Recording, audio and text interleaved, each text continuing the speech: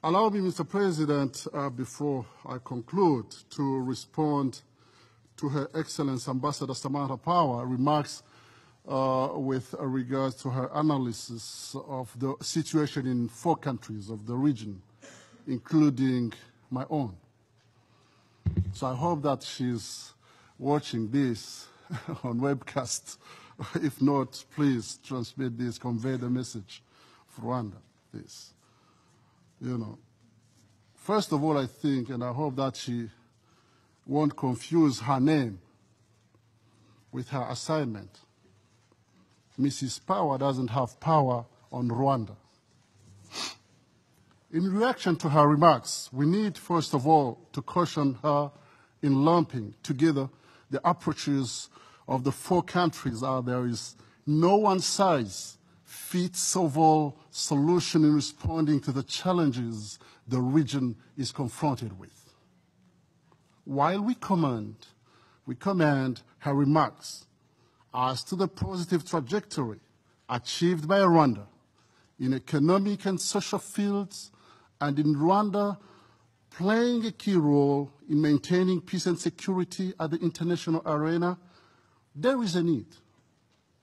There is a need to emphasize here that Rwanda's achievement did not occur in a vacuum. Indeed, the success Rwanda encountered stemmed from many factors, including good governance and an enlightened leadership led by His Excellency President Paul Kagame that put together single-handed solutions tailored to the Rwandan situation in the immediate aftermath of the genocide against the Tutsi. Yes, if you were not there, I wouldn't be here today talking to you. You want me to tell you about my story? About why we Rwandans want him? You know, my grandparents were refugees, my parents were refugees, I was born as a refugee. And luckily, he went back home, stopped the genocide, and luckily, I went back home too. And you were, the Security Council in 1994, on a daily basis, having over 10,000 people killed. What have you done? Nothing. Nothing. Nothing. We want this man there. He was the only one to take his responsibility and come and stop the genocide. He's our hero, as I was telling to this gentleman over there. So we will never, ever accept it, whoever will try to deny what the Rwandans want to achieve or what is the choice of Rwanda. Drawing from the bad politics that led to it, in Rwanda it was imperative for the Rwandan people to build on a culture of ongoing dialogue with all citizens of Rwanda, so as to enable them to have a voice, participate, and redress any attempt of hampering their well-being and the opportunity to claim their rights when they feel that their leaders are not responsive to their rights. With that approach, pluralism has been deepened in a consensual democracy whereby citizen-led consultations have yielded tangible results in mending the social fabric and in addressing all issues of concerns. Mr. President, indeed citizens of Rwanda have been afforded with numerous platforms to convey their views and concerns. Indeed, Rwanda understood as a vital element that the only way to consolidate gains was staying connected through a participatory democracy, enabling people to have a voice in all matters concerning their well-being. That well-tested system has prompted the people of Rwanda to opt massively to keep this very precious man, the president we have today, namely President Kagame, at the helm of the nation.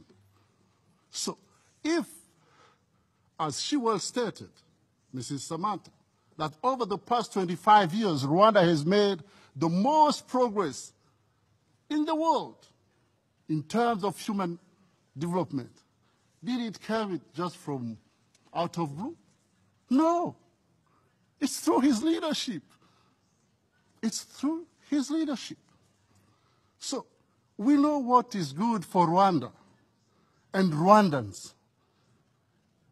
You do not really have to agree with us, but you can respect our choices. There are some of the things we might disagree with your country, but there is nothing we can do about it. We leave it to you.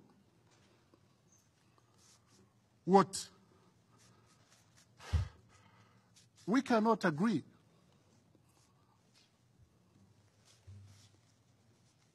with you is that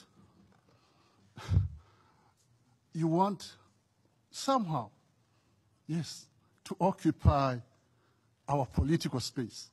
And this, never ever, none will come and occupy our political space. It belongs to Rwandans and only to Rwandans.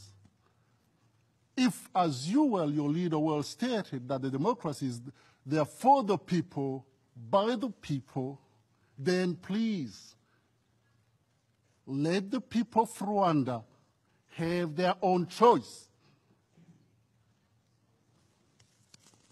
So, therefore, Mr. President, ensuring peace and stability of the country without taking into account the political, economic, historical factors will be a mere exercise that will lead here.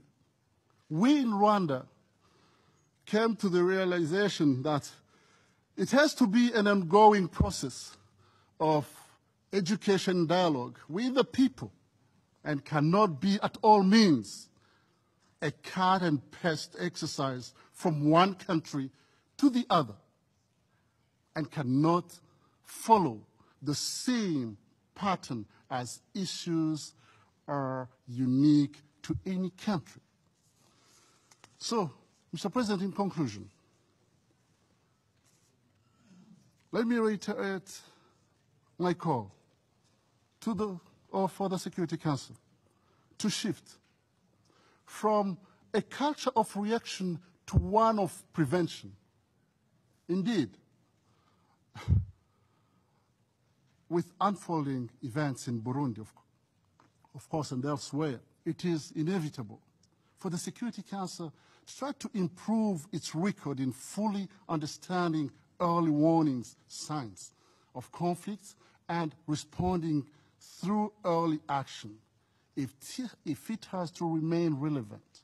While there has been a huge increase in the level of international preventive diplomacy and diplomatic peacemaking, for the most part by the United Nations, and more recently in partnership with regional organizations, these efforts will remain inadequate if they are not followed up by concrete actions on the ground.